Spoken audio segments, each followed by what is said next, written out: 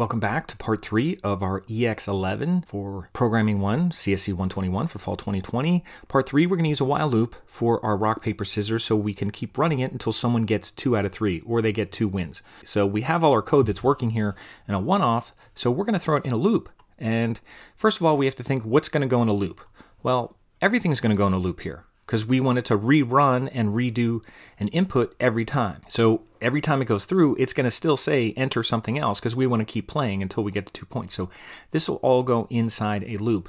But before we do that, we're going to give ourselves some points here. And just like we did with the dice game, we're just going to say U points. I'll use a U here, and I'll start off with 0 since nobody has any points yet. And I'll put C points since we were using C pick. So that's the way we did it here with U pick. So we'll do C points equals 0. So these will be our counters that will count up our points. And these will not go in a loop because remember, you don't want to put counters in loops because then they'll keep resetting to 0. And that's not what we want to do. We want to have them add up and keep continuing so we can end. So those are going to be our counters here. And then what we're going to do is we're going to have to add up points whenever we win. So we're going to have to look up and see who gets points when they win. And we'll just use an incrementing operator, using that plus equals when it's time to win something. So, and we're not going to do any points with tie, just like with the dice game. So whenever somebody wins, and here's when I win, and at least by going win, lose, and tie, we know that we're going to put a U points here and a C points here and a nothing at the tie. So even if changing these numbers was a little more confusing, we're going to do that. So I'm going to go here under this print statement. So when we win, we're going to say U points. And notice you can click on the variable here, which is nice. And I'll just say plus equals 1. And I didn't put any spaces in here. We could always auto format to put spaces. And then I'm going to do, after we lose, after the print statement, then I'm going to put C points, and it's saying C points. Actually, I should put an S in here. I wanted a point. So C points, so make sure I'll put C points. And that's going to be plus equals 1. And then we're just going to have to repeat that. So we can just, you can just copy the U points and do those, and then copy the C points and do those. So every time we win, we're going to get U points, and we'll do it for the scissors. So when we win, we'll put the U points, and then I'll go up here and I'll copy the C points, and I'll copy that. And whenever we lose, C points gets a point. And for the scissors, so that's why the win-lose tie works okay. So no points for the tie. Now, it's still going to output what the score is each time. So each time through this, what we're going to do is we're going to output a score of what it is. So we can actually set this up, I think, afterwards. So we can set this up after it goes through all the if and else, then it'll print out the score. Because remember, no one's going to get any point here until we go through all this. So these are all the scenarios. So after this else here, what we'll do is we'll print out. Now we have a print statement here. I guess we can use this here. We were using this as a tester, but we could go in here and use this. So instead of C pick down here, what we're going to do is say, I'm trying to think what the other one said. I can't think now. I guess we're going to put game over. So I'm going to do, let's do an F string because we may need to do that. So I'm going to put F, and then I'm going to put a string, and I'm going to do game over. I'll put it in caps and exclamation point, and then I'll put a dash. And I'm trying to think what to put in here because we're going to put game over, and then it could be computer wins 2 out of 3 or you win 2 out of 3. Let's try this. I'm just kind of thinking this on the fly. Let's put a variable in here, and we'll put 2 of 3. 2 out of 3, and we'll finish this off. We'll put a period, and we'll finish it off. And it's giving us an issue here when we put in our, I don't know why it didn't give us double quotes right away. So there's our quotes. Everything looks okay. Oh, we have an empty thing there. That's why I'm getting a wavy line, but everything else is okay. So we're going to put something in there. We may use a variable to put in there. I don't know if I did that on my first one. If somebody gets to 2 points, we can say either computer wins, or if we get to 2 points, we can say you win. So we could just throw a little saying in there that'll go in there. I don't think I did that on the original, but I think that'll be nice. Now, all this is going to have to happen before we print anything out. So again, we didn't put anything in our while loop yet, and I'm not sure if we should or shouldn't right now. I'm still doing it without the while loop. But what we'll do is we'll put a little if, another one. Now this will be different. So this will be just the one like we did with the dice game. And we could even put like a little statement here to say, check for 2 wins. So we'll check to see if there's 2 wins here, and I could do this if that helps. So it's kind of breaking it up a little bit visually. So we're checking for 2 wins. So again, just to look at this again, we put our points up here. Now we're going to keep this outside a loop. All of this is going to go inside a loop. We're just going to highlight it, tab it over, and then put a while loop. And now we're going to put a little if-else statement down here to check for wins, just like we did. And if you go back and look at your dice game, if you did your dice game, and we're going to put if, and we're going to say if u points. Now, you could just say if u points or c points equals 2, you could do something and then the game's over, but we can even do separate ones here. We can say if u points equals 2, then we can make a little variable here that says you win. We'll just call it that, and we could just make it be a string, and we're just going to set a value of you win, and then we can either put whichever one we want in here. Or actually, we can't do that. Let's see. Because we can't put 2 separate variables in here, we'll just put winner. How about that? And again, like I said, I didn't plan this one on the first one, but I think this will work out. So we'll put winner. And then what we'll put for this one, if u points, we can say you win, and it'll just say 2 out of 3. I guess that makes sense. And then we're going to do an elif, and we'll do c points, and we'll say if c points equals 2, then it's going to say computer wins. And it's going to be winner, because we're going to basically reuse the same variable, because this variable is going to get plugged in there, so it'll say whoever won. So it'll customize. What it's doing is it's customizing our output here, is what it's doing. So we're basically reassigning that variable to say computer wins. And it'll say computer wins 2 out of 3. So it says f string empty expression not allowed. Oh, I guess it still has a problem until I put this in here. I got to put winner in here, and that'll fix it. It still had an empty variable in here. It didn't like it empty because I had an f string. So now that's okay. So I just didn't have that. So everything looks okay. I'm going to get rid of any extra spaces, and everything looks okay. And again, I have to scroll here. I can't show you all the code at one time. Again, just to review, we have our points, we have our input, we have the pick rock, our 3 scenarios, we have pick paper, 3 scenarios, and again, make sure these are all elifs.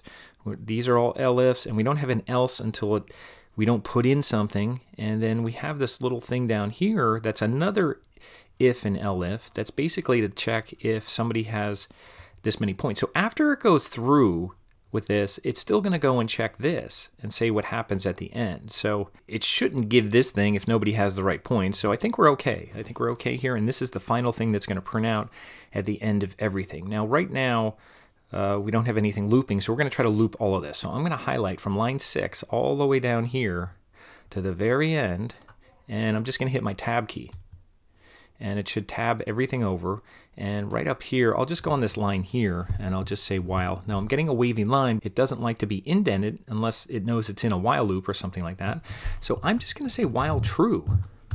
And that makes it an infinite loop. Now, that's kind of a key for us here, because if it's an infinite loop, we need what? Well, we need something to break it. Did we put in anything to break it yet? No, we didn't put anything to break it yet. So that's one thing we have to do down here. So other than just saying you win, I think I did the same thing with the dice game. I forgot to put the break in or something. So down here, once the points gets to 2, we want to break it, but we want to break it after we declare this variable. We don't want to break it before because it might not declare the variable. Break it means it's going to break it. So we want to break it after this. So we'll just say break. And then after here, we'll just say break. So it'll break after either one. Either scenario, it'll break and get out of the loop. And this may not be in the loop. So we'll have to double check here because I'm thinking this may not be in the loop. I'm thinking this is going to be at the very end where it's going to say game over after all the loops are done, because it's not going to print until the loop's done, if you think about it that way. And again, it's okay to think about this stuff as you're doing it. I mean, that's how you learn about it. You say, well, should this print statement be in the loop? And if you think about it, it's really no. That means it may be printing multiple times, and this statement should only print one time. So I think we're going to take this out of the loop. That means it'll just go after the while loop is done. So again, the way this code will go, it'll import your random, it'll set these to 0, and then it'll start running through the loop and start doing all this stuff and running through the loop. And then when it's done with the loop, it'll print game over, and whatever the variable happens to be inside the loop, it'll print that out. Now, obviously, we're going to try it out and see if we have any errors, see if we messed up any of the points or anything like that. And this should run until someone gets to 2 points. And we do have something here that tells us the score. Or do we? No, we didn't do anything that tells us the score. That's actually what we need in the loop. We need something that's giving us a score. This is at the end, but we need another print statement here that's telling us a score, because we don't have a score here. So I'm going to just copy this because we could use this. And I'll just go here and put another print statement. So remember, this is going to be the one that's telling the score. So luckily before I mean, we would have found that out when we tested it, but we don't have anything telling us the score. So what we could do here is we could still use an F string. And I think what we had was something like U and computer. So we could just put actual strings in here. We could just say U, this will all be in a string. And then inside here, we'll put U points. We'll put us first, and you could just put a comma or something. That should be okay. It's just going to be a string, so that's all right. And then we'll put computer, and you could put a colon there. That's fine. Remember, this is all inside a string. And then computer, and we'll put a colon, and then we'll put the curly braces, and we'll put C points. And that should be all we need. Now we need a quote here. We need to finish off our quote, and actually doesn't like doing that. It kind of cuts it off, but that's okay. So now we have an F string. This should print at the end of every loop. So that's why this one is inside the loop, because it's going to print every time we run through. Every game, it's going to print this out, and then at the end of the match, it'll print this out, which is outside the loop. So hopefully that makes sense, and it'll say U, and it'll just give how many points there are, whatever they are, and computer. And if there's no points, it'll say 0. So we'll see how that works. And again, all we're doing is just adding some stuff at the end here, putting it in a infinite loop, which is while true, because true is always true unless we break the loop. So we have breaks in here. We're ready to try this out. I'm pretty excited. I've been practicing here for the big match, and I know the computer thinks I'm going to go with R, and I am going to go with R. So here it goes. Oh, and I won. Rock crushes scissors, and now it's telling me to enter again. Now I could put in some kind of line break or something in the beginning, or even after the score here. I could, when it's scoring here, to kind of break it up from the next input. So maybe I'll do that. I'll put a backspace N, not a /. So backspace N, as long as it's in the quote, that new line character will work. And let me stop it and start it over, even though now I just wrecked my match, but I'm going to start over here just so it looks better. So I'm going to start off with R again, see if that works. And I tied. See, the computer was on to me that time. And now it looks better with the space in between. That's because of the new line is creating that space in there. And this time I'm going to go with R. And it's a tie. They knew I was doing that, so I'm going to go with S. I'll try to shock them with scissors. And look at that. It was a good strategy. So now I'm up 1-0 after 2 ties, and they're not going to be expecting a scissors again. And I guess they were. So it's 1-1, so this could be it right here. And I'm going to go with Old Faithful Rock. That's the one I want. I'm not going to go down losing on paper scissors. If I'm going to lose, I'm going to lose on rock. So let's go with rock. And I lost on rock. But hey, I lost on rock. I wouldn't want to lose on anything else. Now, they chose paper. So I guess I would have had to choose scissors again. That would have been strange, me going 3 scissors in a row. Would have been crazy. So it says game over here. Now, it didn't show a final score, although that's the only thing I'm seeing here. It says you lose, paper covers rock. It didn't show a final score. And that means, what does it mean? How do we get it to show a final score? Well, it means this print statement can actually go up here. Maybe not having it after this, because it really doesn't have anything to do with whether you win or computer wins, because this is after getting 2 points. So actually, this is probably in the wrong space. So let's move this out of here, because it's not really part of that. It's really part of the game. So it should be at the end of all the matches here. And we'll put this here. Now, it's not going to be in this else statement. So we're going to move this out of the else statement. And we will check what happens if we put in something else. But let's just see if this works again. So you know what I forgot to do? I forgot to fork this.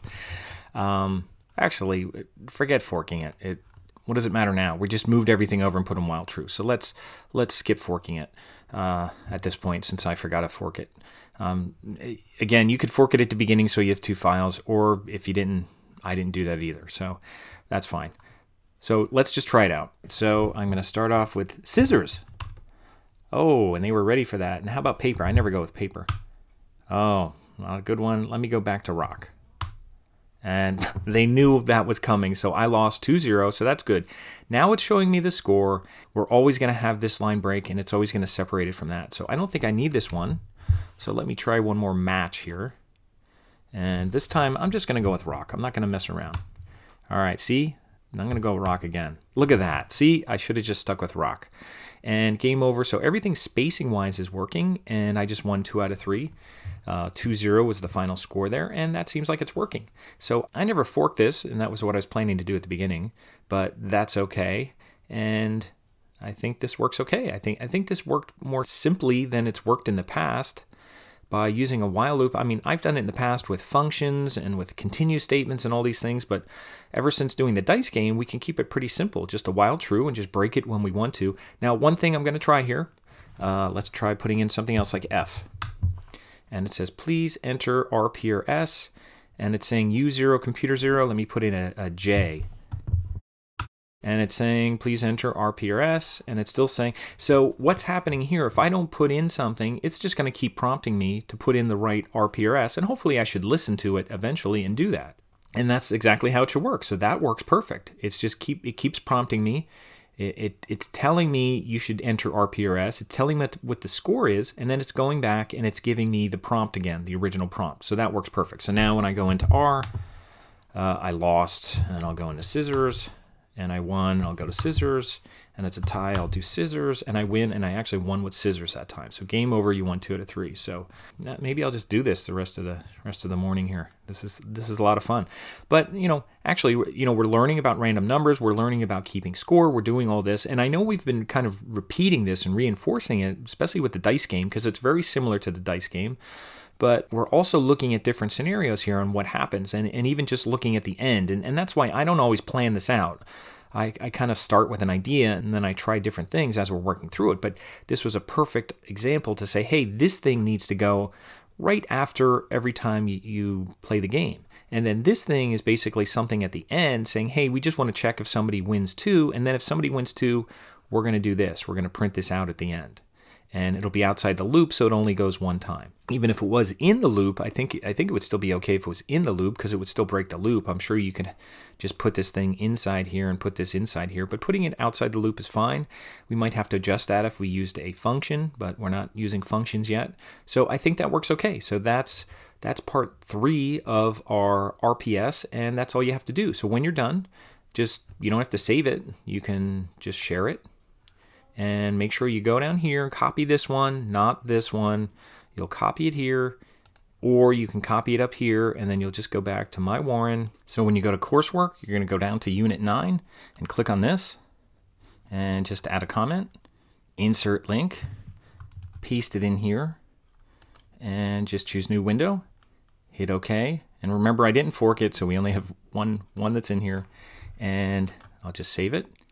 And that's all you have to do. So that's rock, paper, scissors, and you're done with exercise 11.